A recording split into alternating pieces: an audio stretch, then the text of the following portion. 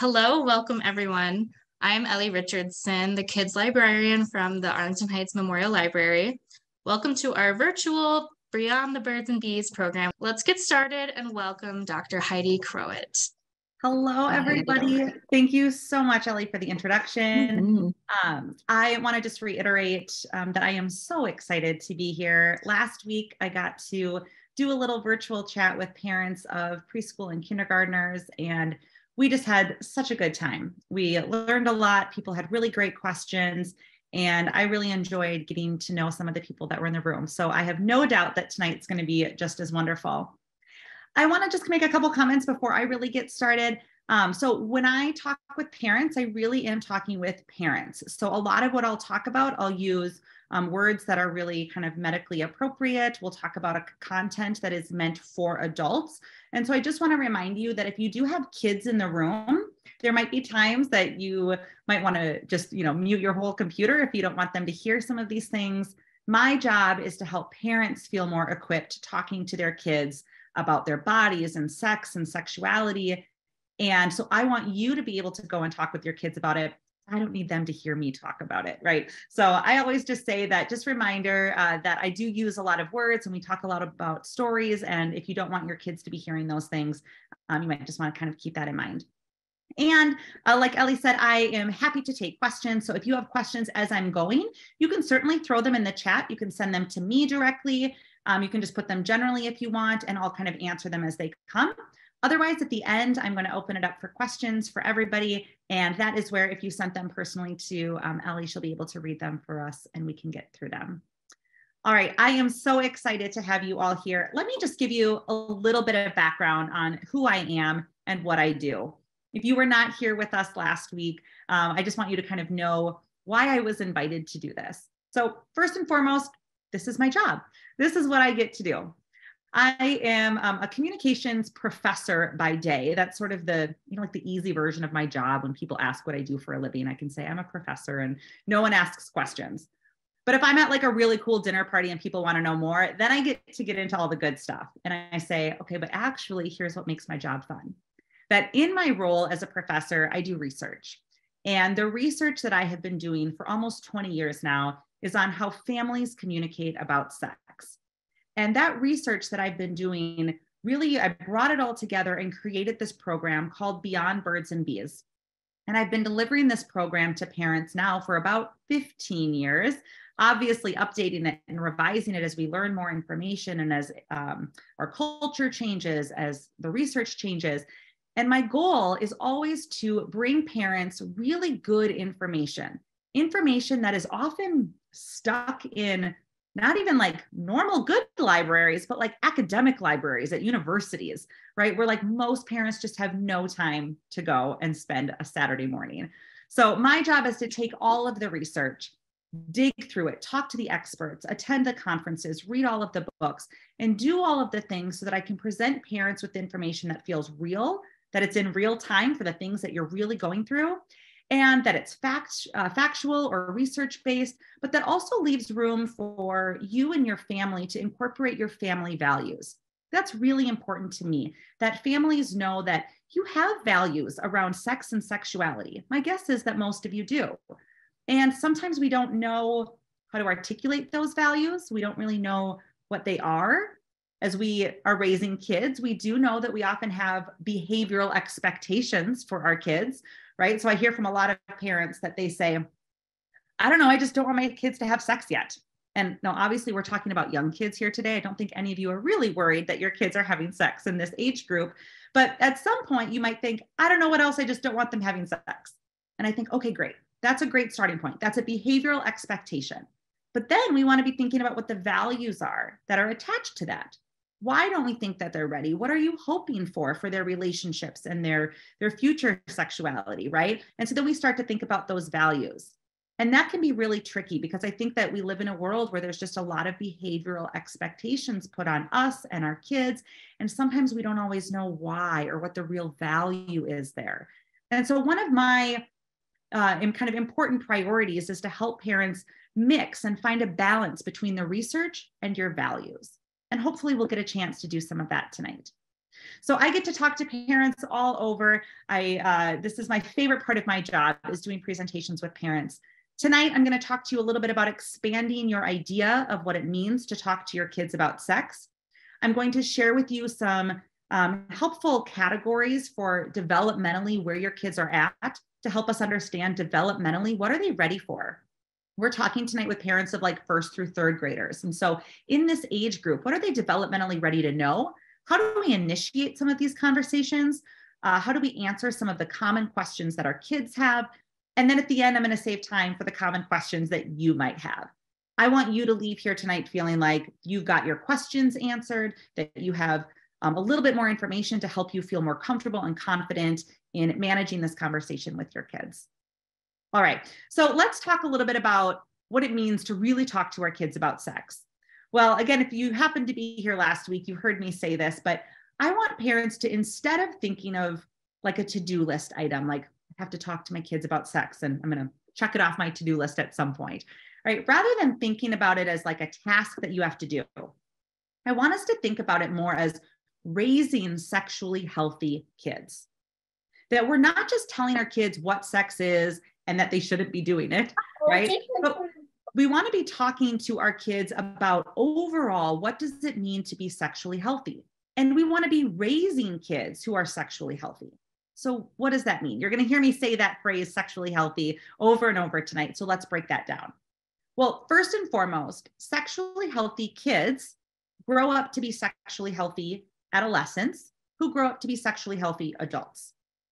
So the goal, right, is that someday we have raised our kids who have grown up to be these adults who may be in some kind of virtual space, whatever that looks like at that point, right? But that they're in some room someday as an adult and that they feel really good about the sexual choices they've made, the sexual decisions they've made.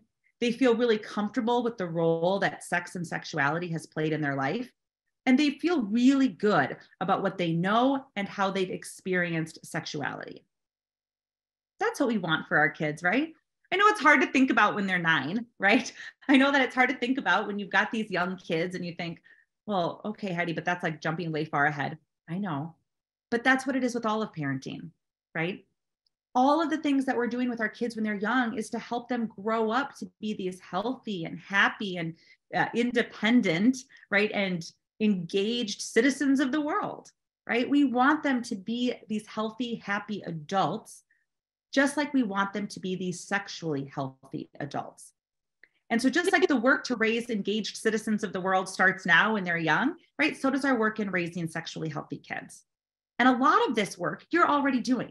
So let's talk about some of that, right? A lot of what it means to raise sexually healthy kids, you're already doing some of that.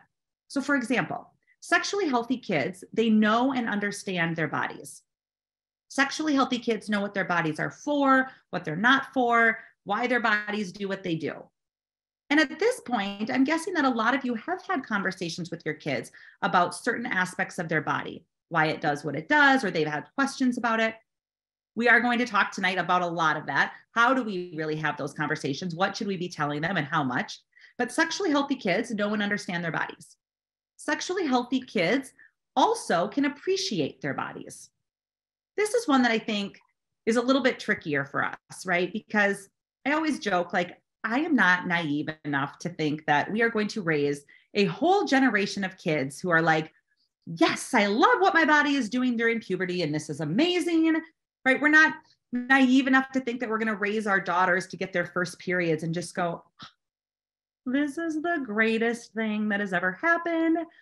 I am so excited that this is going to happen to me like every month for the rest of my life, basically, right? I know we're not going to raise girls who really think that all of the time.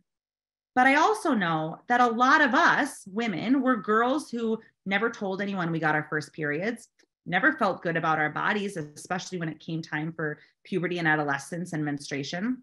I know a lot of us had questions about what periods were and how it worked. And I think that we can imagine raising a generation of girls who know what their bodies are doing, know why their bodies are doing it. And yes, of course, it's going to feel uncomfortable at times. And of course, they can think it feels weird or gross, but they can also think it's pretty cool what my body is doing. It's pretty amazing that my body is doing this all by itself. I didn't have to tell my body to do this. It just did it. And when we put it into the context of the bigger picture of why our bodies are doing that, I think that that's part of how we raise kids to appreciate their bodies. That even though it doesn't always feel good in the time, right, during puberty, there is a greater purpose involved. All right, so sexually healthy kids, they know and understand their bodies, they can appreciate their bodies. Sexually healthy kids can also show love and intimacy in a variety of ways.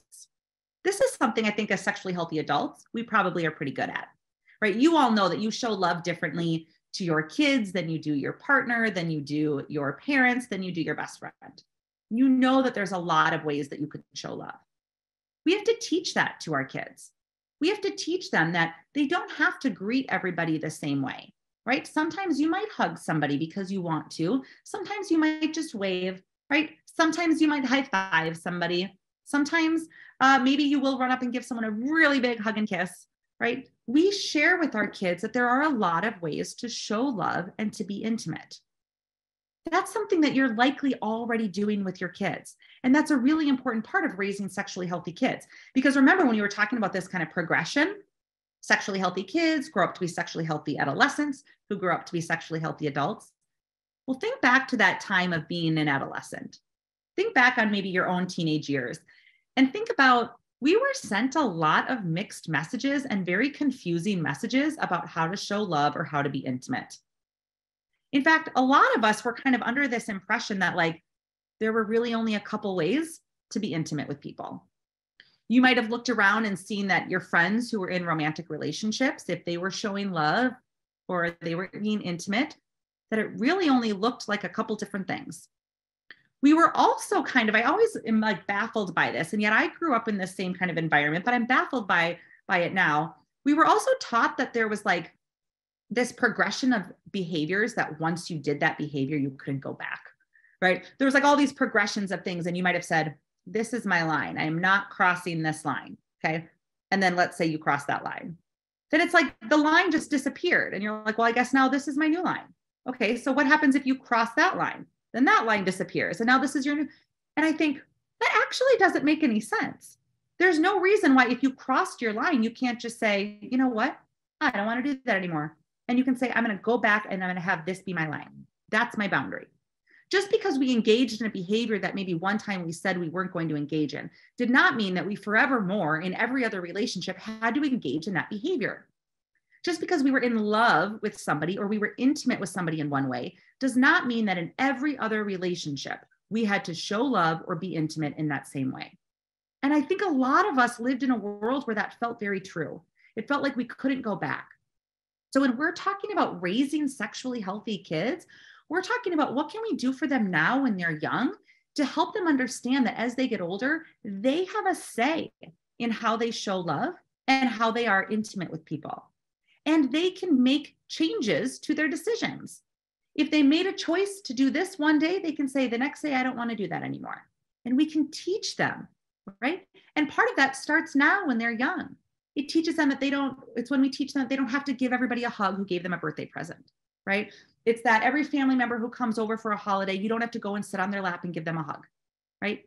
There are other ways we can show those people that we care, other ways that we can be intimate and affectionate. We just have to teach our kids some of that. So sexually healthy kids, they know and understand their bodies, they appreciate their bodies, they can express love and intimacy in a variety of ways. Sexually healthy kids can also practice effective decision-making. What does that mean? I think that's another one that as sexually healthy adults, we probably are pretty good at, although I'm often quite terrible at making decisions, like where to go out for dinner. That's a hard one for me. But right, when you think about teaching our kids to make decisions, that's another one that when they're adolescents is going to be really important. Again, think back to your own teenage years. Think about, let's take it out of that realm of sexuality for a moment, right? And let's think about you were at a party and maybe you had decided you weren't going to drink alcohol. And you might have known people there might be drinking, but you had said, I'm not going to. I'm not going to be drinking. And then you get there and everyone around you maybe is drinking and they seem fine.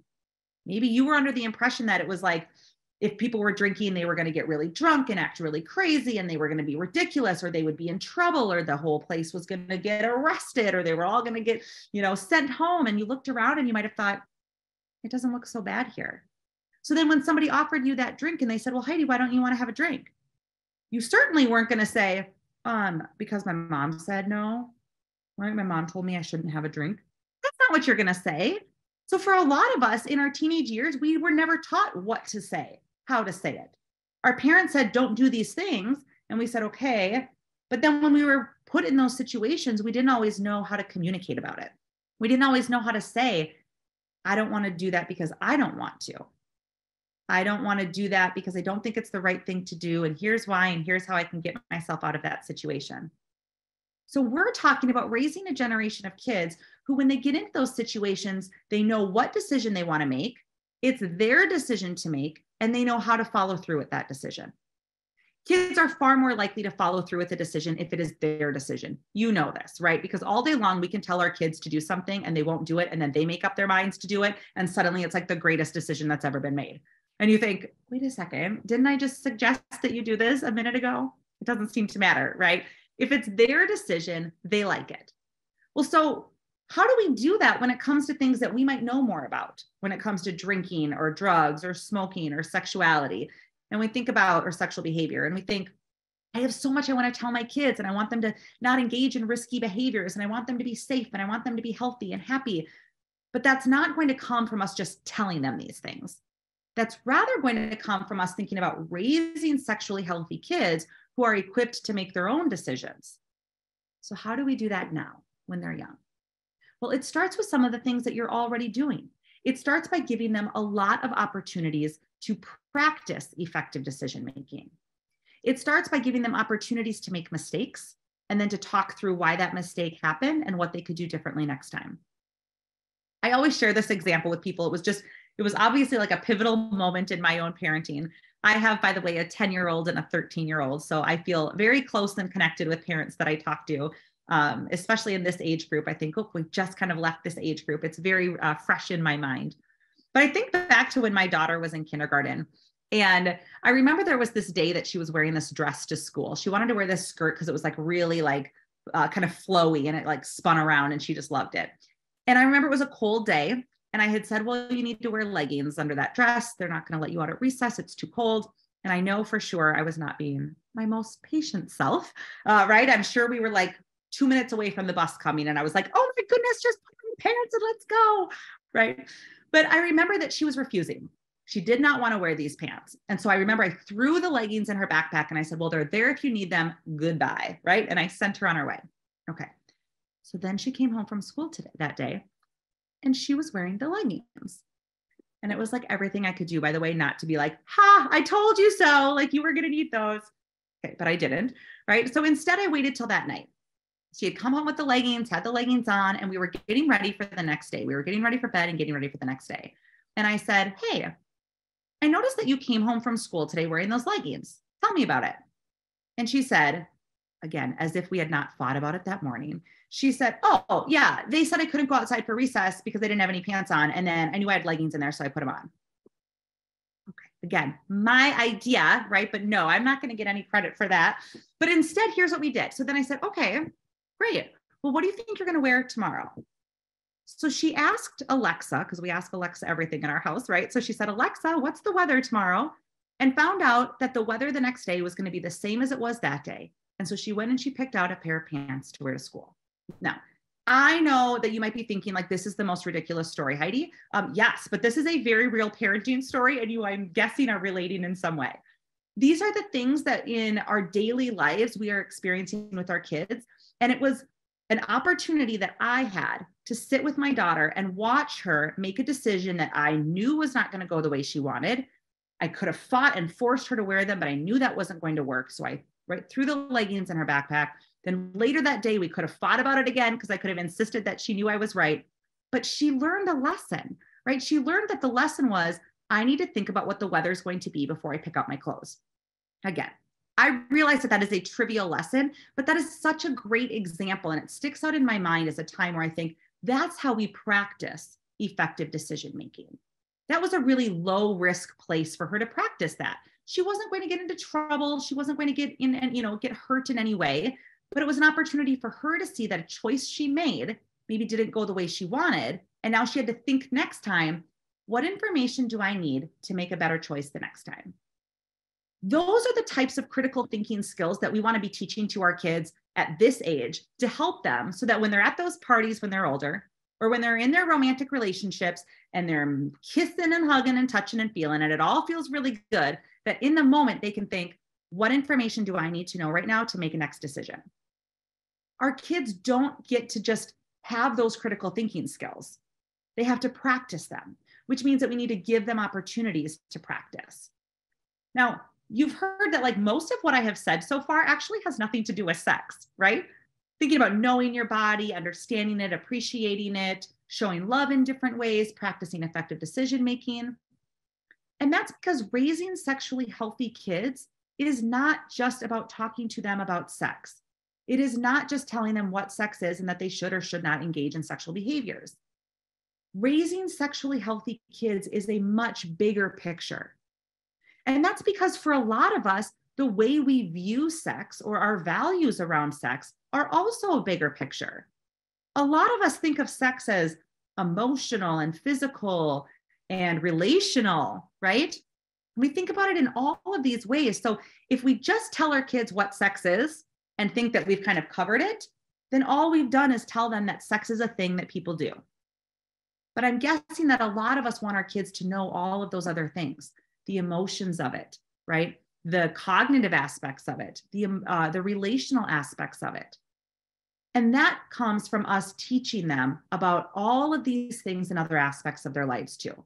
So when it comes to raising sexually healthy kids, I want you to think you're already doing a lot of this good work.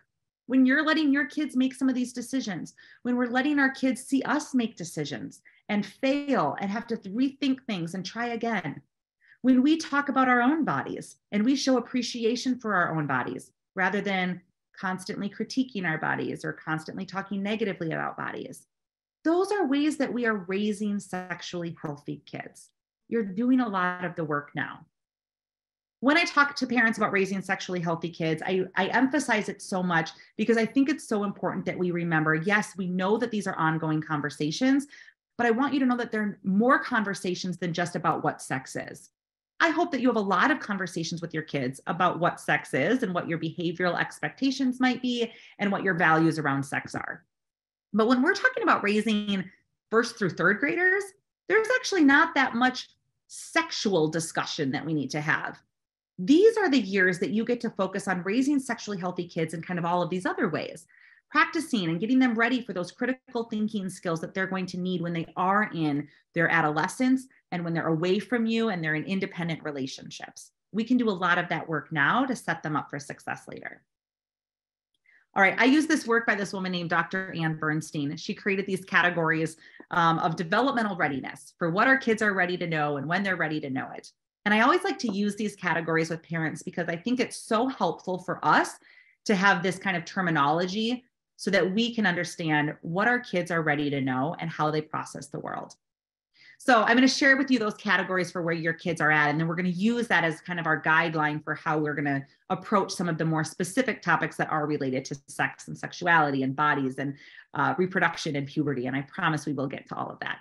If you're still waiting, like, wait, I actually signed up for this because I do want to know how to tell my kids what sex is. I promise we are going to get there tonight. I just wanted you to know that's not all that there is to it. All right, so Bernstein calls our really young kids. So the parents of kids that I met with last week were parents of like preschool and kindergartners. And she calls those young kids geographers. And she calls them geographers because geographers like to know where things are and what they're called. And if you have a little geographer, if you have a little preschool or kindergartner, then yes, you are likely aware that this is what they spend their day doing. They love soaking up vocabulary. They love learning where things are, what they're called. They want to tell you about all the new things that they've learned, right? They like to show you all of the stuff. Their brains are just soaking in that geographer stuff, where it is and what it's called. So when I was talking with parents last week, or if you have little geographers at your own home, the best thing we can do in terms of raising sexually healthy geographers is to use proper names and labels. And so we talked last week about the importance of proper names and labels. And so I'm sharing that with you now because as we get into what your age group of kids are called, I want us to know that if we haven't done some of this earlier geographer work, that's actually a really good place for us to start. So if you have not been using proper names and labels when it comes to body parts in your own home, that's something that you can start to make some small changes on now, and it will go a really long way. So kids at this age, geographers and this next age group, which we'll talk about here in a moment, they should know, both boys and girls should know that boys have a penis and testicles, and that girls have, I always say girls have 1,000 body parts. I pick 2 and I pick the 2 V words. Girls have a vagina and a vulva. We want our kids to know that there are complex bodies, that it is not just a vagina, that as later on they're going to realize, holy smokes, it's really not just a vagina. There's a lot more there, right? And we want them to know that there's more going on, that there's something inside and there's something outside. So for girls, we do want to label multiple parts. So both boys and girls can know that boys have a penis and testicles and girls have a vagina and vulva. Both boys and girls can know that babies grow in a uterus, because they do. That's the really special part of our body that is designed just for kind of caring for a baby. And that's really unique, right? And it's unique to a woman's body also. So it can help us answer some other questions as we get older, or as our kids get older, and they might want to ask some questions about who has babies and how does that work. Well, when we can tell them that there's a special place called a uterus where babies grow, that's really helpful language for them. We can also tell our young kids, our geographers, that it takes a man's body and a woman's body to make a baby. We can even go so far as to tell them that it takes sperm and egg to make a baby, because it does every single time. So regardless of how your baby got to your family, regardless of whether you have 2 moms or 2 dads, or you are adopting, or you had medical assistance to get pregnant, none of that actually matters in how that baby was created. There was sperm and there was an egg. So there was a man's body and a woman's body. So when we talk about this early developmental readiness for our kids, we're talking about like preschoolers can know those kinds of things.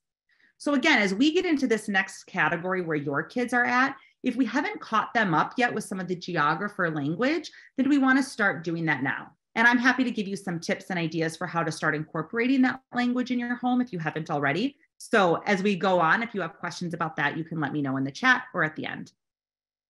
Your kids, this group of kids who are about 1st through 3rd graders, Bernstein calls them manufacturers. Manufacturers. Because Bernstein says these kids are beyond those names and labels, right? They want to know a lot more than that. These are the kids who are like, cool story about the sperm and egg, mom, but how do the sperm and egg meet? Yeah. Manufacturers want to know how it all works. Manufacturers want to know how it all works. So while your geographers were satisfied with the naming and the labeling of things, they were like, wow, that's so cool, right? Your manufacturers are like, I have questions. And if your manufacturers aren't asking you questions, because a lot of them won't, especially around this topic, because at very early ages, kids are already developing a sense of insecurity or shame around their bodies. And that is not to say that that comes from you. That also comes from the world we live in. It comes from everywhere around them, right? That we have kind of this built-in, like, we don't want people to feel that great about their bodies kind of society. So we know that kids are getting a lot of these mixed messages about their bodies and a lot of mixed messages about what they should know about their bodies. So that's why a lot of our kids actually won't come to us with some of these questions. They're not sure that they should even know anything to be asking a question about. They don't know that, especially if we've never used the word penis or vulva or vagina, they're going to have a harder time coming to us and asking questions about their penis or their vulva or their vagina. So when we think about why it was so important to go back and do some of that geographer level work, it's because if we want our kids to be able to process information that's developmentally appropriate at this manufacturer stage, we have to know that they have the tools in place already from the geographer stage. If my son has a question about what is happening to his penis, and I want to be able to talk about an erection, it's a lot more comfortable to talk about an erection and a penis if we've used the word penis before, right? Whereas if he's never heard me say that word, he is far less likely to come to me and ask me a question about that body part. When my daughter does get her first period, she's far less likely to come and talk to me about it or ask me questions about it if she's never heard me talk about my own body, my own period maybe, or if I have one or if I don't have one. And if she's never heard me talk about words like vagina, vulva, even things like tampon, pad, the word period or menstruation, if they don't know that vocabulary, it's way more difficult for them to come and ask us about that as they get older. So it's kind of just like fun scaffolding also, by the way, right? If we can start when they're young, giving them the names, then as they get older, they're going to want to know how it works and they're going to feel more comfortable asking us about it. And then as they get even older, we're going to be able to give them all of the details that they need as they hit those next developmental stages. Okay, so manufacturers. If geographers, if the name of the game was quite literally names and labels, then for manufacturers, it's how it all works. And what does that mean for sexual preparedness and raising sexually healthy kids? Well, the thing I want to focus on the most tonight is that manufacturers are ready to know how it all works. They are ready to know how babies are made. And they are ready to know, kind of, by the way, a lot of the ways that babies are made. But when most kids have a question about like where babies come from, how babies are made, most kids are asking quite literally like the origin story of a sperm and egg and how they meet. So again, even if your baby came to your family in a different way, you can certainly share that story and we can talk about ideas for how to bring that up. We talked about that a little bit last week with some great parents who had questions about that. But most kids, when they want to know about how babies are made or where babies come from, they're ready to know the story of kind of the original reproduction of how a sperm and egg might meet. So I want to talk through that example with you. I want to talk through how we might share that with our kids. I know it might seem, by the way, like you might have to check, like, is your computer really working? Like, did she really just say that my first grader is ready to know? Yes. Now, I will tell you, I am not suggesting that your first grader needs to know about this tonight. You do not need to get off of this meeting, go wake up your kids and be like, we got a conversation to have. Not what I'm suggesting. But if your first grader is coming to you and asking about it, that means that developmentally they're ready to know and they can know. So let's give some examples here. So let's say, and we'll go through this same thing that I did with parents last week. So if we have any repeat parents, this will be familiar. But let's say that your kid comes to you and they say, Dad, where did I come from? And then, right, you're like, all right, Heidi told me I got to do the sperm and egg thing. I'm going to launch into the sperm and egg story. But let's just say that after you launched into that sperm and egg story, when your son or your daughter said to you, where did I come from? And then they're like, okay, but like Charlie says he's from Texas. Where did I come from? Okay, right? So what we have there is a situation where our adult brains, interpreted a question in that sexual way, because as adult sexual beings, I'm guessing you can all be considered a sexual adult because you're here about something for parents and caregivers, right? So then we're going to say our adult sexual brain interpreted it a very different way than what our child's brain meant to say. So before we actually launch into how to tell our kids the real story about the sperm and egg, let's first share this, that our brains perceive information the same way our kids' brains do. But because we have this experience that our kids don't have, we are often putting our experience into our child's perception. Here's an easier way of saying that, right? Adult sexuality is different than child sexuality. We're all sort of sexual beings. We just don't put that into practice until different times of our life. We typically don't think of young people as being sexual until they go through puberty and their bodies are more capable of being sexual. But here's the thing, when it comes to kind of our sexual brains, we perceive information the same way. Everything I see, I hear, I taste, I smell, right, goes into my brain. My brain tries to make sense of what it is by comparing it to everything else that I've ever seen or heard or tasted or smelled before in the world. That's just called the perception process. And that process is the exact same for you as it is for your 8-year-old. The only difference is that you have 20, 30, 40 more years of experience on this planet for your brain to compare things against. Your 8-year-old had like the 8 years. So that's why when your kid comes to you and says, where did I come from? Your brain is like, oh my gosh, I'm sweating. Okay, this is it. This is the big moment. We got to talk about sperm and egg. This is it.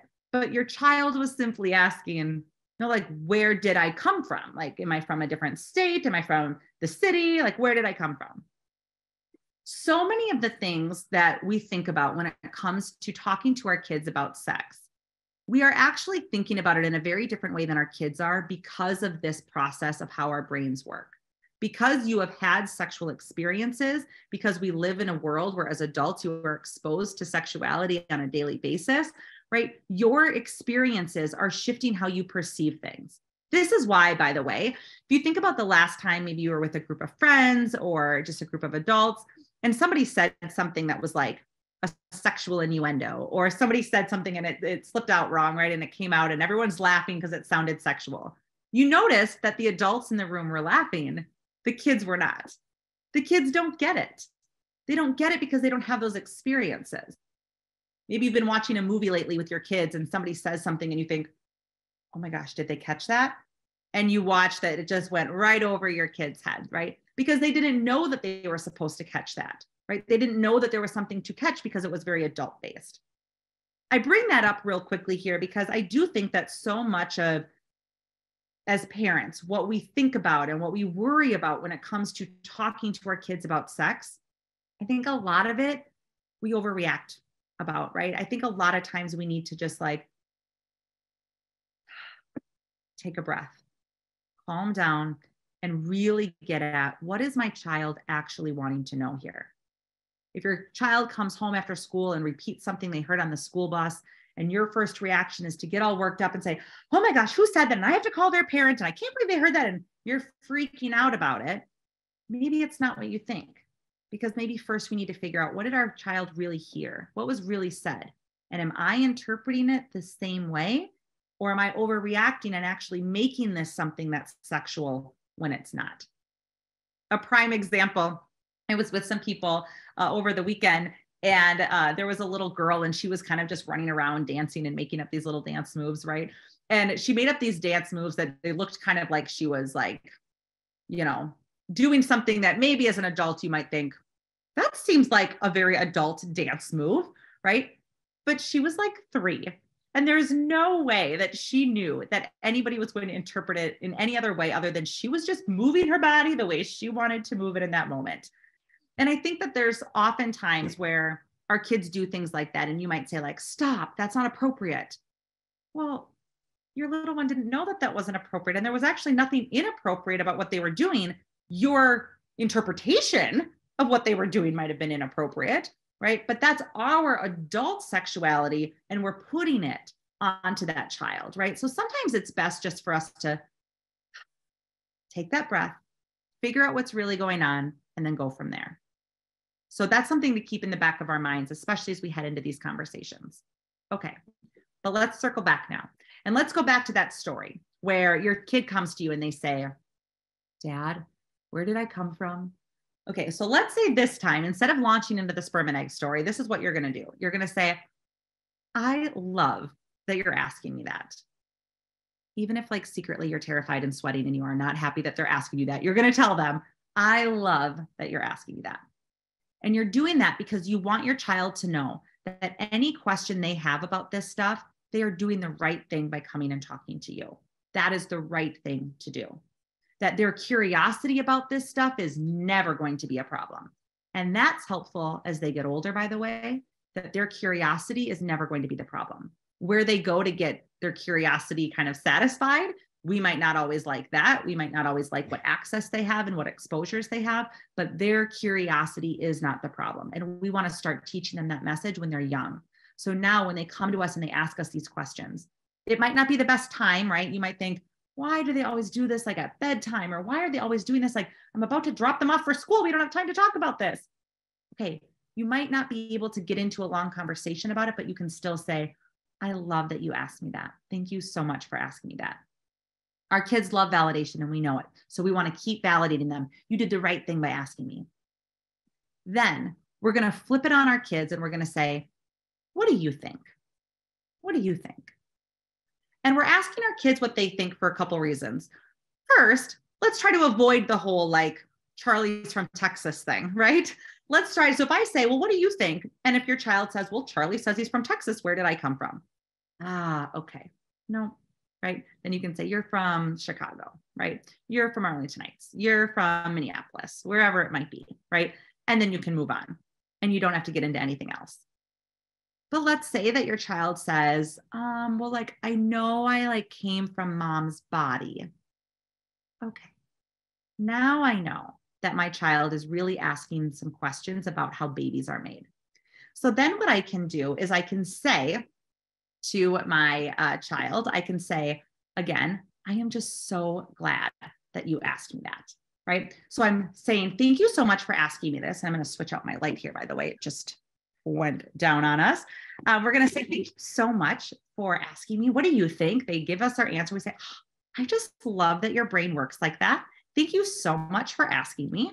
We're praising them yet again. There is literally not enough times that we can praise our kids for asking us these questions and coming to us with these questions. Then we're going to say, would you like me to tell you how babies are made? So we've already said a lot of things to them. We've thanked them for coming to us. We've clarified what they're asking. We thanked them again. We said, I love that your brain is working like this. And now we're asking permission, essentially, to continue on with the conversation. We're asking to clarify, do you want to know this?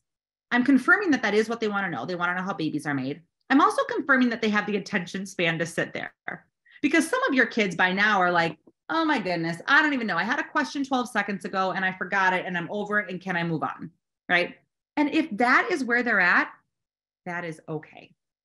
There is no reason why we need to be forcing the conversation on our kids at this age, right? Now, there is a time when I talk to parents next week, parents of 4th through 6th graders, I'll say, yeah, okay. There is a time where we need to be kind of forcing the conversation, but it's not now in 1st or 2nd grade. Typically, I say it's like between 3rd and 4th grade. If we have not had these conversations, then that's a time that we would want to actually initiate it and kind of get through the conversation. But if your 1st grader is like, I don't know, I'm done, I don't have any questions anymore, then you can let them go. And you can say, okay, great. Well, anytime you want to talk about it, I'm here. We don't want our kids to ever feel trapped in these conversations. We don't want them to ever feel like we're forcing them to sit and listen to something that they don't really want to listen to. I'm guessing that some of you have had experiences like that with your own parents, and you remember that that did not feel good. So we are trying to do something different. All right, but let's revisit and let's say that after I go through all of that and I say, would you like me to tell you how babies are made? If your kid is like, yeah, that's what I want to know. Okay, so now we've clarified what they want, and now we're going to use our time and tell them this process of how babies are made. And here's what we can say. We're going to, again, because we can't say it enough, we're going to say, I just love that your brain works like this. Then we're going to say, in our family, we believe. And we get to use that phrase. And this is where every family in this Zoom room gets to say something a little bit different, right? Every family has a little bit of a different belief about kind of when babies should be made, in what relationship context they think babies should be made. And every family also has a different experience about how their babies were made. Right? So if you think about, let's say you're a family and you would like your kids to wait to be sexually active until they're married. But let's say you did not wait to be married for when you were sexually active and you had children before you were married. And yet you're going to tell your kids that this only happens in marriage. Okay, well, they're pretty smart. And they're going to at some point figure out that this is a big lie, right? That at some point they're going to think, wait, my parents said that this happens in marriage, but I just figured out that they weren't married, right? Or they see that the girl next door is pretty young. She looks pregnant. But my parents said that this only happens to adults. Okay, well, now I have questions. We don't want to give our kids any opportunity to lack in trust for us. We don't want to give them any opportunity to doubt us and think that we were not telling them information. Our job is to give our kids the real and accurate information in a way that we can also share our family values, in a way that helps our kids feel like, wow, I've learned something from my parents here. And I now trust that if I have more questions about this, I can go back and ask them. That's what we're trying to build here with our kids. Not just like, oh, I have to tell them everything I've ever thought about this and I need to do it right now, but rather I'm going to use this moment with them to answer their question truthfully. I'm going to share a little bit about my values, but I want to make sure that first and foremost, I'm building trust that I'm the right one that they came to with this question, so that we don't tempt them to go and ask their friends or their teachers even, or try to Google this stuff. All right, so we say, in our family, we believe. And then you're just going to insert like just a couple words. This is not a 30-minute lecture on like all of your religious beliefs. This is just like a couple words. So you might say, in our family, we believe that when two adults really love each other. Okay. You might say, in our family, we believe that when two adults are married. In our family, we believe that when people really love and care for each other, right? Something, that's it. That is the extent of what I'm suggesting that you fill in the blanks with. Now, again, maybe next week and the week after when I talk to parents, we're going to get into like, okay, but what else do we say? And how do I explain all of this stuff? That's for later, not for now. For now, I'm just trying to give my kids a little hint that our family has a belief, a value about what I'm about to say. I'm not going to lecture you about what that value is. I'm just letting you know our family has a belief about this, right? So we say in our family, we believe that when two people are married, they like to kiss and touch and they hug each other in ways that feels really good. So I'm telling them that when these people are in that relationship, they like to kiss and touch and hug each other in ways that feels really good. I'm letting them know that there's lots of ways to show love and affection, right? We talked about that earlier. And I'm letting them know that this should feel pretty good. I'm not going to launch into the whole pleasure thing right now, but I'm going to say, hint, hint, that should be a piece of it, right? So I say in our family, we believe that when two adults really love each other, they like to kiss and touch and hug each other in ways that feels really good. One way they can do that, one way, not the only way, not the best way, right? One way they do that, meaning that they show love, is they can put the man's penis inside of the woman's vagina and sperm can come out of his body and go inside of her body. And if the sperm meets up with an egg, sometimes a baby is made. And that's it. And I'm going to repeat it all and I'm going to put it all together in a nice little package for you here. But I want you to think about it. What we've done is we've let our kids come to us with a question. We've said, oh, gosh, you're so smart. Thank you so much for asking us. So we've patted them on the back, right? Then we've said, what do you think? We're trying to make sure that we're answering the right question. Then we once again said, oh, I just love that you came to me. Thank you so much. Pat on the back again. Then we said, would you like me to tell you how babies are made? Right? So I'm clarifying, is this the question that you're asking? And then they say like, yes, mom, you're the best. That's like what I imagine that they're going to say when I do this, right? Yes, mom, you're the best. All right. Then I say, okay, in our family, we have a belief about this. So in our family, we believe this is just the brief, abbreviated version of what we believe, that this is something when people love each other. And then I say, there's lots of ways that they're going to show love to each other, right? Lots of ways. And it feels good. Here's one way, not the only way, not the best way, right? And then you notice that I said that they can put the man's penis inside of the woman's vagina because this is a consensual act. I'm not going to launch into a lecture about consent in this conversation. That's not what they were asking, but I'm going to hint that consent is part of it, right? So I say that they do this. And then I explained that the sperm can come out of his body, it can go inside of her body, and it can meet up with an egg. And then I said, if the sperm and egg meet, sometimes a baby is made, because this does not happen every time. And then that gives us permission, right, to launch into more information later about how it doesn't always lead to a baby. And that for some people, right, there are different ways that they need to get the sperm and egg to meet. But when kids, again, are asking about how babies are made, they are typically asking for that process.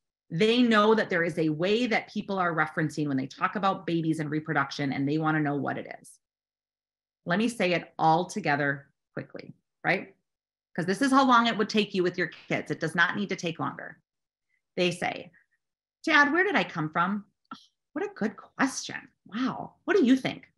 Like, I know I came from mom's body, but like, I don't get it. Oh, yeah. I just love that you're thinking about this stuff. Thanks so much for asking me. Would you like me to tell you how babies are made? Yes, Dad, you're the best.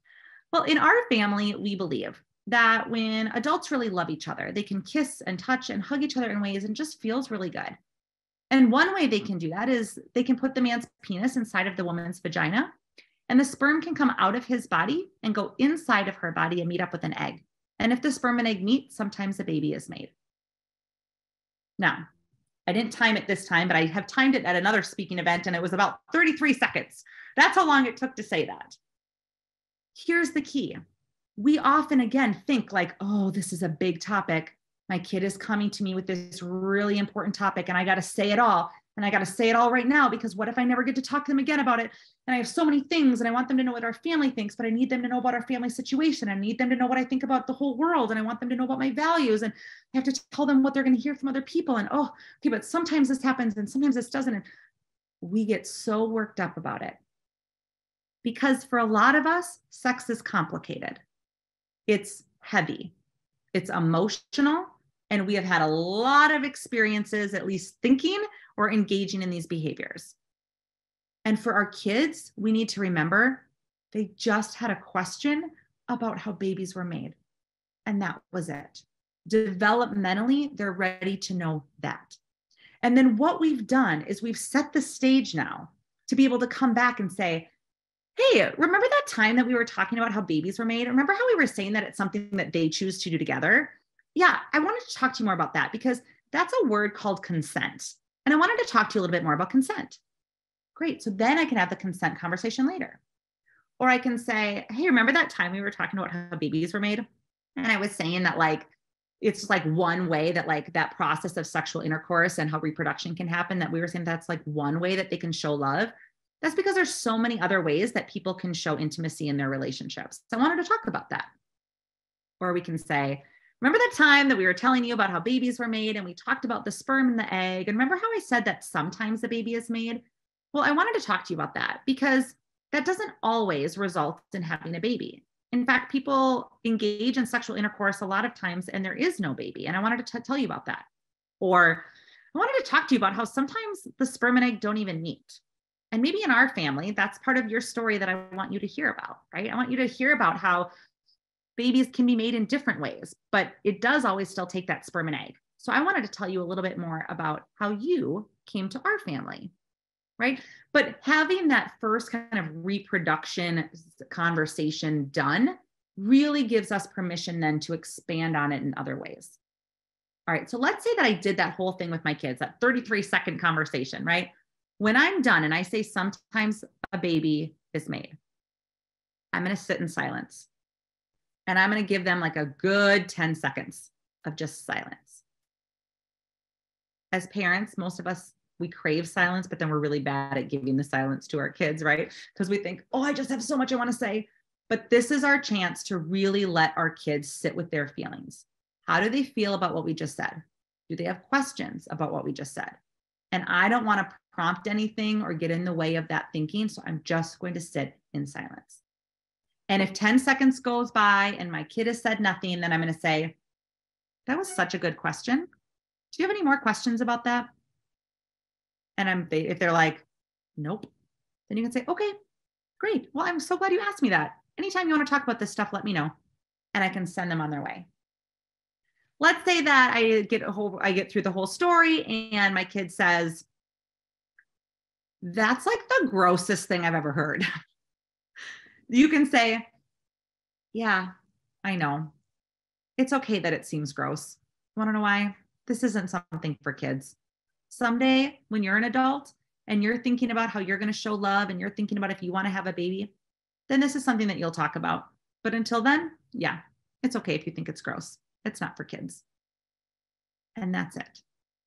Now, some of your kids might have follow-up questions, right? And then we can talk about, well, how do we respond to those follow-ups?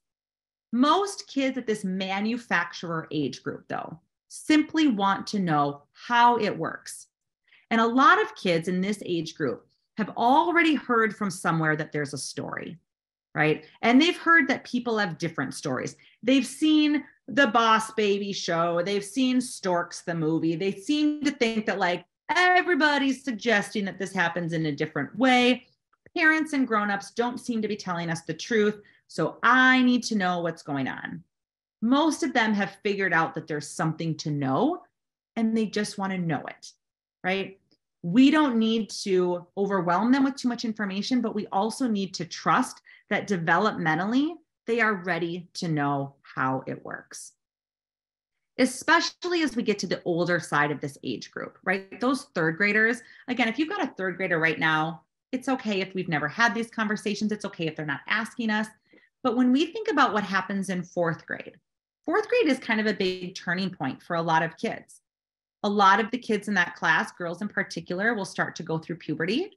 And we want our kids to be able to understand what puberty is and what kind of the like long-term process of puberty is. Like it can result in this body that can now have children, right? Or is at least like kind of has the ability or the capacity to maybe have children, right? We want them to understand that that's maybe what's happening. But it's a lot easier to explain that if they have first understood the developmental kind of readiness that we just talked about in explaining how a baby is made. And so we want our kids to know about things like puberty before it happens. And that means that we need to be talking to our kids about puberty in about that 3rd grade year. Now, if they're asking questions earlier, if it comes up in conversation earlier, great. Your 1st grader wants to know something, let them know, right? Your 1st grader wants to know what that thing is in the bathroom, and you want to explain that it's a tampon, great, right? You can do that. But you don't have to worry about that. And I say until about that 3rd grade year, because what we want them to hear is hear that information from us, their parents. We want to be the primary sex educators in our kids' lives, not the internet, not their friends. And so what this means is that we want our kids to trust that if and when they have questions, they can come to us and they will get the truth, not a watered down version. If you have a manufacturer and you give them a geographer level answer, they're going to think, okay, great. She's never going to give me this actual information. We want to trust that when our kids are asking questions, they are ready to know. I have so many things that I could say at this manufacturer age group. We can talk about so many things, but I do want to make sure that I'm reserving plenty of time to talk about the things that matter to you and that I can help clarify some of the things that I've said tonight. So I see that Ellie put in a kind of a call for questions. We've already got a question in there that I'm going to answer. But if you have questions, please go ahead and type them in that chat box. You can send them out to everybody and I'll read it there. Or if you send it just to me, that'll also pop up on my end. I want to know what you're going through in your families, what questions you have that might be things that have come up or things that you know are going to come up. And let's make sure that you get the most out of our remaining 30 minutes tonight. All right. So great question, starting off right away here. So the question that I have first is, when you have children across different age groups, how do you address these issues, or how do you encourage your older children that they're not the spokespeople on this to everybody else, right? This is one of the most common questions that I get. Number one, not just across siblings, but it'll be like, how do I tell my kids that they shouldn't be the spokesperson on this to everybody else that they've ever met? Like they don't need to go to school and tell everybody else this. Okay. Well, let me say a couple of things. So first, I always say there are like worse things that your child could do than be the spokesperson on this topic. And maybe not the spokesperson, but to know information and to share information, I know is not what we want as parents. We don't want our kids to be the one that have now told everybody else what sex is. I get that. Believe me, I understand. This is my job. You can imagine how when I tell people this, they're like, yeah, maybe my child doesn't need to talk with your child about all of this, right? I get this. But there are worse things your child can do. And I know that, and you know that, because we've all had our kids come home from school and tell us about some bizarre thing that some other kid told them that we are like, that is just not true, right? Some other kid just told you something that is not true. So if our kids at least know the truth, the factual information, and they happen to be repeating that, again, there are like worse things that I think they can do. But I still understand that we want to be mindful of the developmental readiness of the people around them. So if we're talking about in our own family with siblings, right? Like let's say you've got an 8-year-old and a 6-year-old and a 3-year-old. And you're like, okay, well, I'm going to tell my 8-year-old about some of this, but I don't want them telling my 6-year-old or my 3-year-old. Yeah, okay. This is where we get to tap into just how smart our kids are. And we're going to say to our kids, hey, I'm loving that you asked me that question. Just your brain is so smart and I love how it works. I will always tell you the truth. In our family, we will always tell you the truth when you ask us these questions. But you know what? Your younger sister, she's just not quite ready to hear this information yet. So if you want to keep talking about it, you can come and talk to us anytime about it, but don't go and tell your sister about it. We want to wait till she's old enough to hear about it from us. That's something easy that we can say to our kids now. Let's say that they ask these questions like in the car together, right? So let's say that you're going somewhere and you've got all of those kids in the car with you, and the older one is like, "Our baby's made." And you're like, "Oh my goodness, this is not the time." You're still going to take that same approach and you're going to say, "I love that you asked me that. What a good question." Then you can give them like a geographer level answer because you've got younger kids in the car. So you can say, it's actually pretty cool. And it takes a sperm and an egg, and a sperm is from a man's body and an egg is from a woman's body. And if the sperm and egg meet, a baby is made, but it's actually pretty cool. So I'll tell you more about it later. And then the trick is you actually do need to follow up and tell them more about it later. So then you go back to that 8-year-old and you say, oh, that was such a smart question you asked in the car. I wanted to answer it in a way that your younger siblings could kind of understand, but there's a lot more to it. And I wanted to know if you still wanted to chat about it, right? And then we can have that conversation with the older kids. You're absolutely right in asking the question that we want to make sure that we don't make it taboo. So this is not where we're going to be like, listen, I'm going to tell you something, but do not tell anybody else. Like that's where we're going to get kids who are like, whoa, this feels secretive or this feels really interesting. And suddenly now I feel like I have a really heavy weight on my shoulders that you've shared this information with me. Part of not making it feel so taboo is just about how we answer the question in the first place, right? Helping them understand that it was a smart question. It was a good question. Happy that they came to us. There is nothing taboo about the question. When our response to them is factual, includes proper names and labels, includes all the information, when we can sit with it and not run away from it, all of that helps them feel like it's not taboo. So then when we add to that, hey, by the way, I shared this with you because I think you're old enough to know some of that, but I want to wait till your younger sibling is older to know more about it.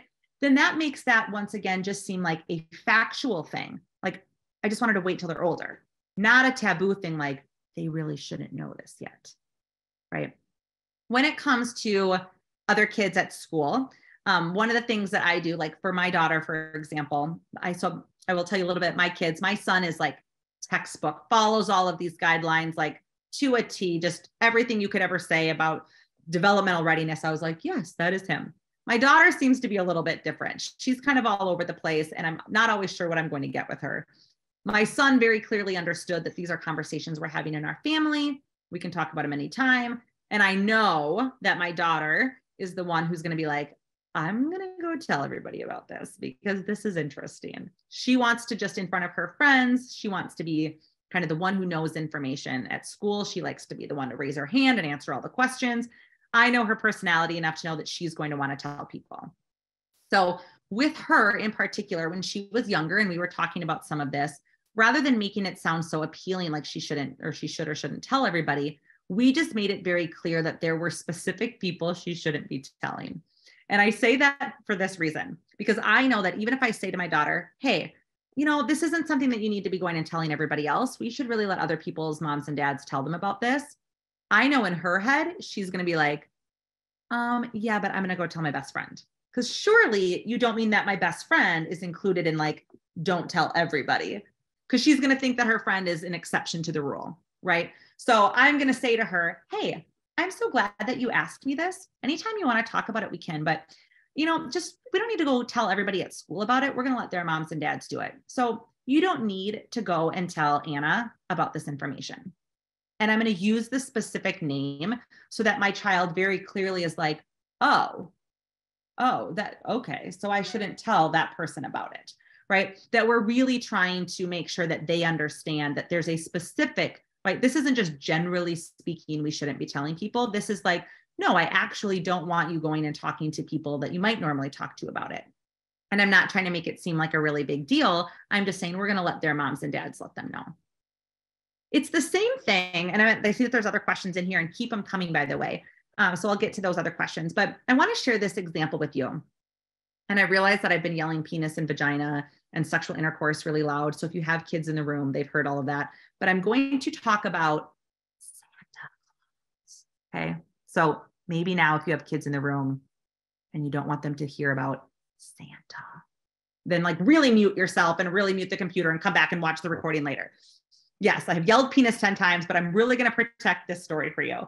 So if you are a family, for example, who around the holidays kind of engages in this whole kind of story about you know who, right? Let's think about a couple ways that can kind of be paralleled to this. Well, one is that at some point your kids have questions about that story. And at some point you likely maybe needed to tell your child, hey, don't go tell everybody about that, right? So in our family, I know that my son in particular came flat out with a very direct question about this when he was very young. Is this real? Tell me the truth was sort of his question. And our philosophy was to tell the truth, but to also make it clear, right, that we didn't need to go and tell that to everybody else. That part of the fun of it was that he was smart enough and he was mature enough that he was knowing this. So now he can have this information, but he doesn't need to share it. I say that because I'm guessing that some of you have been in that situation before where you've had to tell your kids something, right? But you don't want them to tell other people. And so this really isn't that different, right? Sometimes I think because it's about sex, we feel like, oh, it's so different. Like, I really got to protect this information.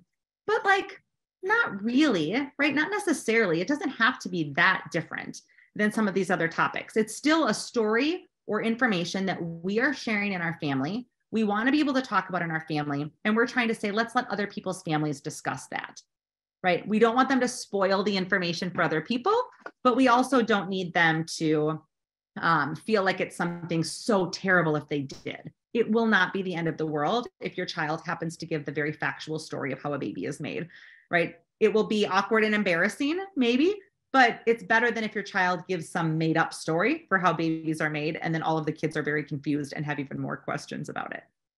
I also think about developmentally, that when we think about that whole Santa thing, right? That we think about your geographers are the ones who like buy into that story all the way, right? They're like, yep, there's this guy and he goes around the world and it's easy peasy. There's like a reindeer with a blah. And your geographers, the names and labels kids, right? They are like, makes sense to me.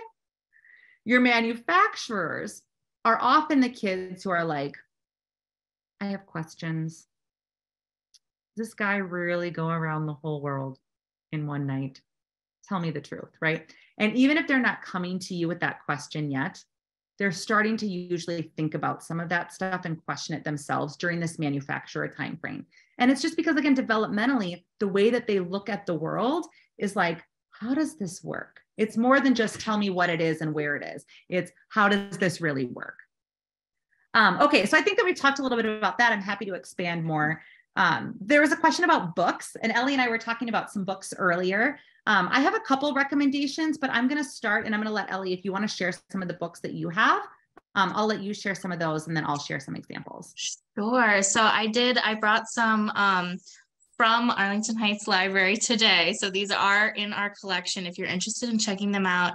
And they're two really great books. This first one is called Yes, No, and it's a first conversation about consent. Sorry, I'm a little weirdly lit here, but you can see that I will send the titles in the chat as well.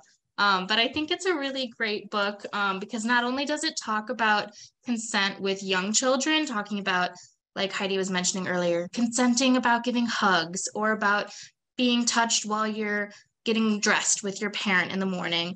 It also features a really wide variety of body shades and skin tones and different looks of people, which is really great for kids. There is one page in here that shows some like anatomically correct illustrations as well. So that can be really helpful for if you have a child who is a boy and they're wondering about what parts a girl has or something. There's elements in there as well.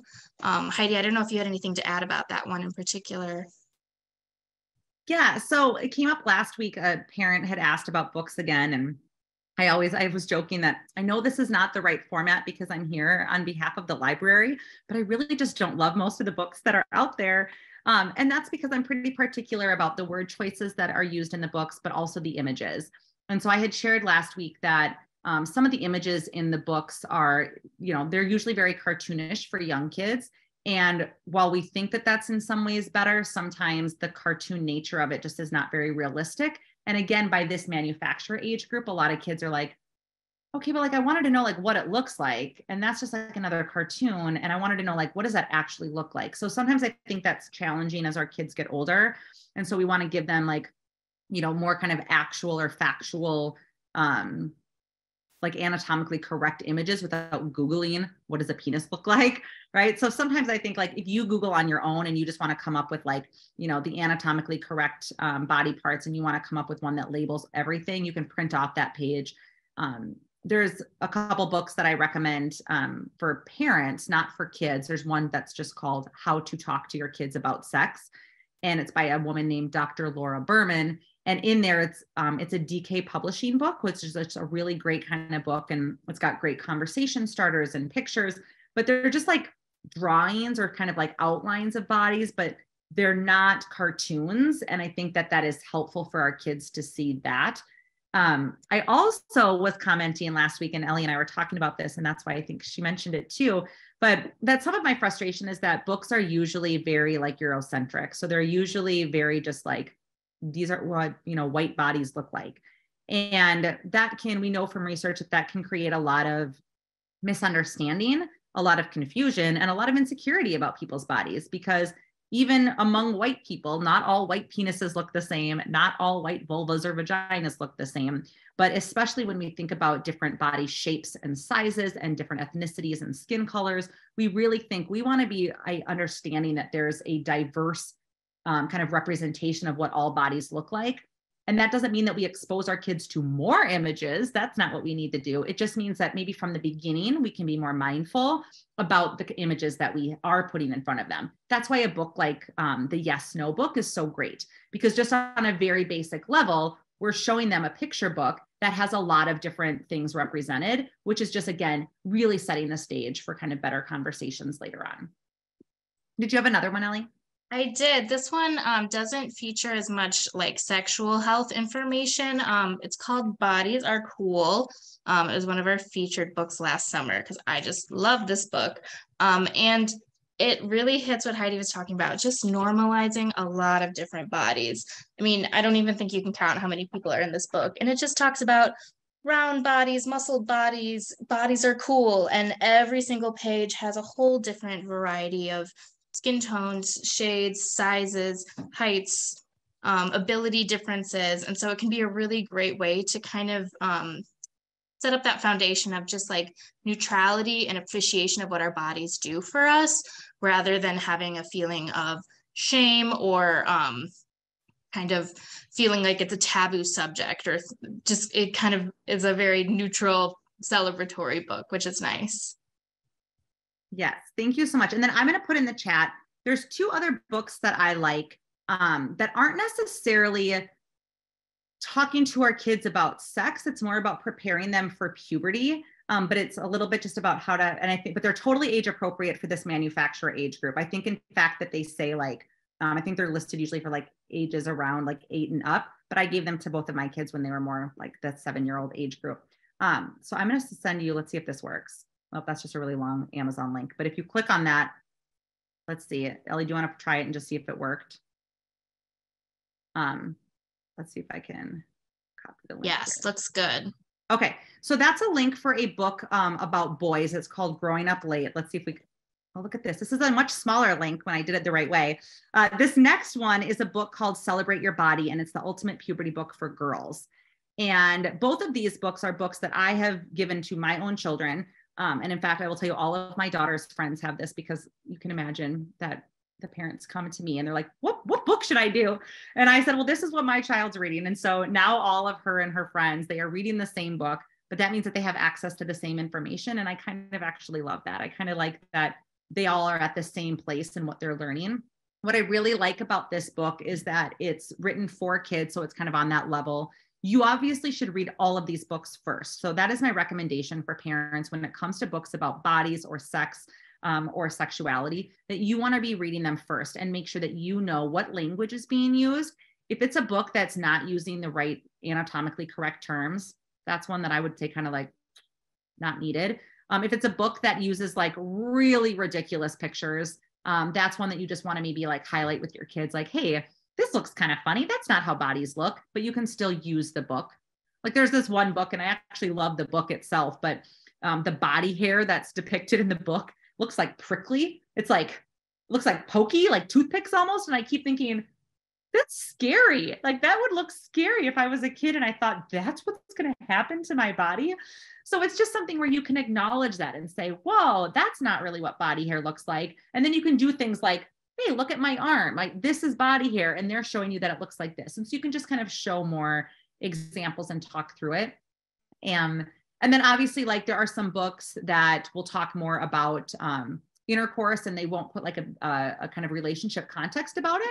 There are books that will talk about sexuality and gender identity, which I think are really important for our kids to know and understand. But you might want to have some kind of guidelines around how your own family and your family values are included in that. So just giving our kids books, and kind of like hoping that we're done with that. I always think it should be a little bit more than that. It should really be family communication first, and then books are kind of supplemental. But yeah, so those are some of our favorites. All right. Are there other questions? I think, Ellie, you have some questions that you can ask on behalf of people. Yeah, actually, one of them really relates to what you were just talking about. I know you kind of talked about your kids preparing them for maybe not bringing it up to their friends, but I have a question about how do we address what our kids hear from others, from friends or older cousins or family members? Yeah. Professionally, I can talk a lot about this, but I will also tell you personally that I hear a lot from my own kids. And, as a parent, sometimes I just want to be like, what are they telling you? Who said that? I'll never forget. There was a day that my son came home. I think he was like in 4th grade. And he was like, Mom, this kid said this thing at recess. You have to tell me if it's true. And I won't repeat it here because I thought it was shocking, but I remember thinking like, no, that is not true at all.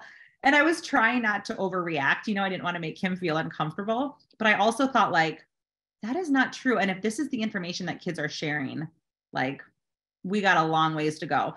Now, I will tell you that some other stories, there was a time that, again, I won't repeat it exactly, but my son was in a like group chat. So during COVID, I remember his 5th grade teacher had encouraged all the kids, if they had any kind of like device, he had encouraged them to share their phone numbers or their emails with people so that they could keep in touch because they weren't seeing each other, right? And so he was trying to build some community in the class, which was a really great idea, except that now all of a sudden, all of these kids had phone numbers and emails for each other. And so there was a lot of chatting and texting that needed to be maybe moderated by parents, and it wasn't always. But we saw, my son came to us and said, hey, I think you need to see this text message that I got. And we read the text message. And again, I thought, okay, that's a lot, right? But here's what I'll share. It was about oral sex. And here's what I'll tell you is that my son already knew about some of that stuff. He already knew what sexual intercourse was. We had talked about that there are other sexual behaviors, not in a lot of depth, but in enough that he at least knew what that was. And I remember saying to him, like I was able to keep it a little bit cool because what was actually said as a parent, I probably would not have kept my cool, but I was able to keep my cool a little bit and be like, thank you so much for sharing that with me. Aren't you really glad you already know about that? And that was my response to him, was to say, because I knew that there were some other kids in that text exchange that I knew because I know some of their parents, and I thought they don't know anything of what that person is referencing. And the questions that they must have, the confusion they must have, the way that those other kids must feel, and the kind of dilemma of whether those kids are going to go ask their parents about it. And I kind of already knew how that was going to shape out. Like a lot of those kids were not going to go and talk to their parents about it. But here, my son already knew about it. So he was able to tell me, and I was able to just say, aren't you glad you already know about that? Do you have more questions about it? And he didn't. And then what we're able to do is remove it from that situation. So that's all I ever said. I will never forget. I was making a spaghetti dinner and I was facing the noodles when he said that to me. And my mouth really did drop open when he shared what was said. But I remember that's all I said. We left it alone and I waited a couple days. I was able to wait a couple days before I said, hey, I was thinking more about that text message. That was kind of weird that that person sent that to you. Did anything else ever happen with that? No, nobody, like we all kind of left the chat, or like we left the group and no one ever said anything about it. Okay. Well, did you have more questions about what he meant or like why he said what he said? And then we were able to have a conversation, but it was separate from the emotion, the weight of the moment. And I think about that is not to say that like pat on my back, I've done everything right, because there have been plenty of examples, by the way, that this mom has not done everything right. And I have been in plenty of awkward situations. But I think about how different it would have been if I would have had to hear my son read that text to me, or if I would have seen it on my own, because maybe he wouldn't share it with me. And if I had to go to him and say, I feel like we need to have a really long conversation. And suddenly this text that he was maybe already embarrassed about and unsure about became now the catalyst to like a really heavy, big conversation about sexual intercourse, sexual behaviors, who we talk about this stuff with, what kind of words we use, why do we don't talk about this with our friends, or why we don't put this via text, right? Like I would have wanted to purge all of that information to him in one conversation, and that would have felt very heavy. And we're trying to avoid the heaviness of these conversations so that our kids can trust that we can have multiple conversations and it's never going to be a lecture. That's why we're always trying to make sure we're thinking, what is the real question that they're asking? And I want to make sure I just answer that question. That's it. I am not going to go above and beyond unless they're asking me to go above and beyond, because I want them to know that I will answer their question and I can be done with it. So that they know if I have a question, my mom will answer it right away. And then we don't have to sit and have a big talk about it. And my kids will say to me about other things in life. They'll be like, oh, I don't need a lecture about it. And I'll be like, well, maybe you do need a lecture about it, right? Because that's what we think. But in my head, at least around this topic, no lecture, right? So in terms of what else we can say to our kids when they get this stuff. So you can obviously tell that where I'm going with this is to say the more information they have up front, the better. That's going to make all of the things that they hear from their friends or their cousins better. If you can say, we've already talked about this, right? The best thing that we can do when our kids come and tell us something, or we see something that they've heard or talked about with other kids, I think the best thing that we can do is to ask our kids how they feel about that. So we can say, wow, okay, your cousin told you that? How do you feel about that? That also gives us a chance as a parent to take that breath, right? Like, don't get angry at my sibling for the fact that his child just said this. Don't get angry at our neighbor because they just showed my kid this. This gives me a chance to say what matters most right now is the relationship I have with my child. And I don't want to get them feeling angry or in trouble. I don't want them to think that they're at risk for being in trouble about this. I want them to know that they did the right thing by sharing with me, or that they're doing the right thing by listening to me. And I first and foremost just want to know, how do you feel about that? Some of your kids are going to engage in that conversation willingly, and they'll be like, I thought it was so weird that they said that, or I didn't understand any of it, or I'm worried because I don't think I'm supposed to say that. Some of your kids will be really engaged. Some of your kids are going to be like, I feel fine, I don't want to talk about it. And they might not say that, they're just going to imply that. And then you can say, yeah, we don't need to talk about it now, but it makes me think that maybe soon we should be talking about X, Y, or Z, right? If there's just direct misinformation that's being given, like the example where my son came home and said, is this what that means? Then you can just say like, nope, that's not what that means. I know that there might be other questions and we're running out of time, but let me share this one example with you. Recently, my daughter got in the car, and she said, she got in the car, and I think you'll think this is funny. She got in the car and she said, 69. And I said, I'm sorry, what? And she was like, 69. And I said, what do you think that means? And she said, it means sexy. And I said, oh, okay. I said, it doesn't actually mean sexy. And she was like, yeah, it does, because they know everything. And I said, no, it doesn't mean sexy. And she's like, yes, it does. And I said, it doesn't. Would you like me to tell you what it means? I said, it does have to do with sexuality or sexual behavior though, which by the way, for her, she wants nothing to do with that. So as I had predicted, she was like, no, I don't want to talk about it. But I had told her right in the moment, that's not what that means. Would you like me to tell you? She did not. And then a couple of days later, she came and she was like, fine, I want you to tell me. Right. And I said, okay. So then we're able to talk about it. Now she's older, she's 10, right? So she's a little bit older, but that was her way of saying that she was ready to actually hear that information. But that is a way that we can respond with like, oh, that's misinformation you're getting. I'm not going to like lecture you and correct you and make a big deal about it. I'm just going to say like, oh, that's actually not what that means. I don't know if some of those examples and stories help a little bit. Ellie, is there one other question that maybe we can do? There we go. I think so. I think a really great one was my third grader hasn't started asking really any questions about sex or sexuality. Should I bring it up or just keep waiting? That's a really great question to kind of end on today. And then I can also stick around, by the way, if people do have other questions, I'm happy to stick around for a few more minutes, but I want to be mindful of our time together here. That's a really great question to kind of end things on, because as I said, that this is not an urgent issue for your kids at this age. Raising sexually healthy kids is the priority. And that means thinking about it in this much bigger picture. Having these specific conversations with our kids should happen over time, but that's not an urgent thing to go wake them up tonight and talk about. So what do we do if they're not coming to us?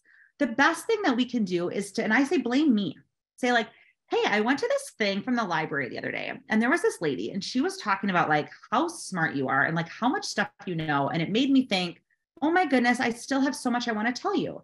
And I was really thinking about just like your body and babies and how babies are made. And I just feel like there's so much I want to tell you. Can we go for a walk next week? And I want to tell you a little bit more about it. Or you could say like, I want to take you out for a smoothie and I want to tell you a little bit about it. And if you have questions, great. And if not, that's fine. I recommend giving them advance notice and then giving them again, like a day's notice. Like, oh, hey, tomorrow's the day. I'm going to take you out for a smoothie and we're going to talk.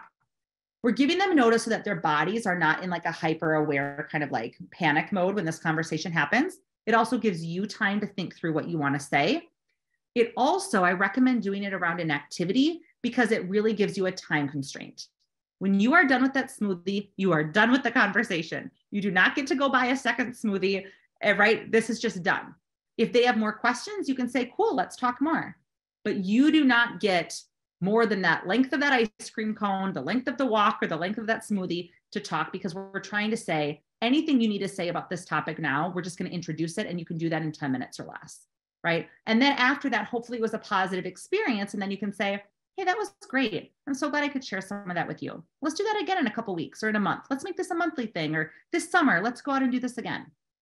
And we're just starting to set the stage then for the fact that I'm open as a parent to having these conversations. And I want you as my child to know that I am going to share this information with you, but we can do it in a way that is not so heavy emotionally.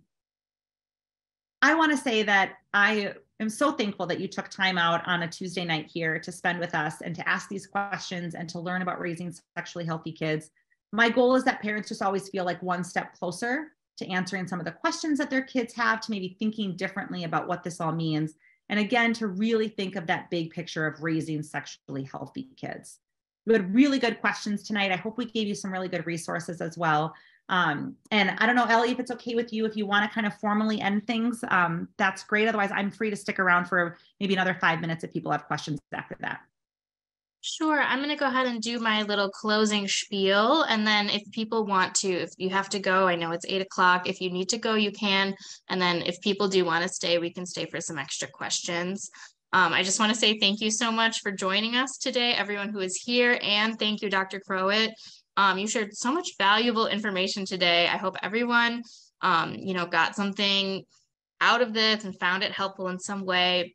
You can register for the remaining sessions if you like. I know your kids are just going to keep getting older, so it's not a bad idea to be prepared for what's coming down the road.